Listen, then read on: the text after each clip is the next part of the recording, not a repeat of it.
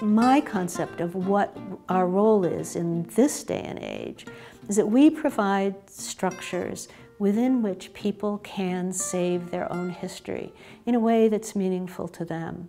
So earlier generations kept spinning wheels because that evoked for them their sense of who they were.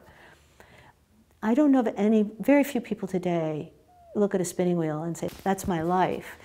We have a number of projects that we're developing to try to do that. The first one we did was Midnight to Midnight, and that was a photo documentation project where we asked people to photograph places that were meaningful to them in Northampton over a 2-day period in May of 2014. And we're going to be doing that again. We're talking about exactly how we want to focus that.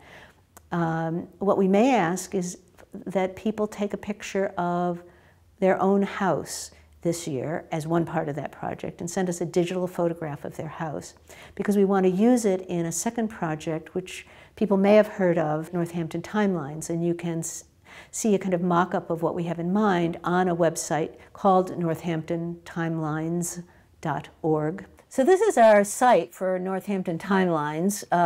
This is a mock-up. It doesn't have all the functionality we hope it will have someday, but it will give you an idea of what we have in mind. The central feature is a map, which right now these are kind of stand-in maps, and they'll have hotspots, which when you link over them will show a picture of the house on the site, and I'll click on that one. This is 66 Bridge Street, which belongs to us, so we know quite a bit about it, the Shepherd House. It'll have a short history of the house, when it was built, if there's any, notable facts about it, and then a link to a page which is dedicated entirely to that house. Our goal is to put 3 kinds of information up first. The first is the Form Bs. These are the inventory standard forms from the Massachusetts Historical Commission. I'll just bring one up so you can see what they look like. And this has a lot of basic information. We'll also have a summary of the land, who owned the land over time, about the architecture of the buildings, who owned the buildings and who lived there. And one of the things that will take a lot of help from a lot of volunteers is to research all the deeds. Deeds are all available publicly online already at Mass Land Records, but it's very helpful to have them all together for a single property. So I've put a sample up, and so you'll be able to just simply click on the date of the deed. You can get it very large, so you can, eventually we'll have a whole series of deeds which will show the conveyance of the property. We'll also link, we know who lived in this house, and we can link to Find a Grave, which is a really interesting site and full of useful things. Then we'll also do pictures. Now, the earliest pictures that will go up are pictures of all the historical pictures we have of the house. In this mock-up, I didn't have access to a lot of pictures of Shepherd. There actually are quite a bit. But here's one done in the late 1880s. We'll make a better resolution eventually, and so that it's easier to see. We might do close-ups of architectural detail, like this beautiful Gothic lacy porch on this house.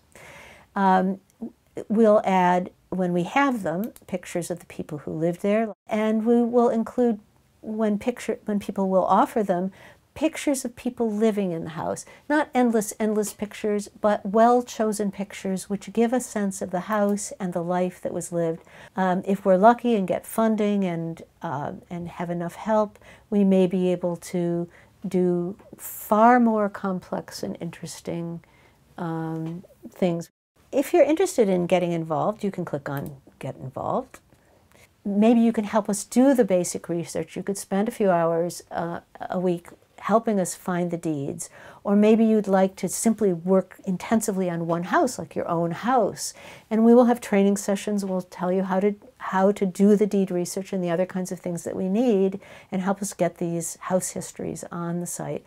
Or perhaps there's a business that you're interested in, because we would like to do this for not just the domestic architecture, but for the businesses. And also the open spaces, things that are the meadows. You know, what was Pancake Plain? What happened at Pancake Plain? What was Old Rainbow? Why is it called Old Rainbow? Where is Old Rainbow? Questions like that. It's a very flexible structure. It's a good example of what I'm trying to accomplish here. This site is supposed to be a structure within which the people of Northampton can preserve their own history. And that's really what it's all about.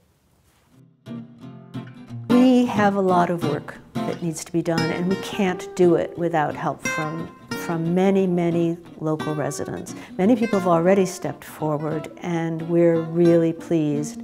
And there's room for more. There are a lot of ways in which people can use us as a way of leaving their own historical record. You don't really have to leave it to someone else. You can take a part and be your own historian and leave your own history.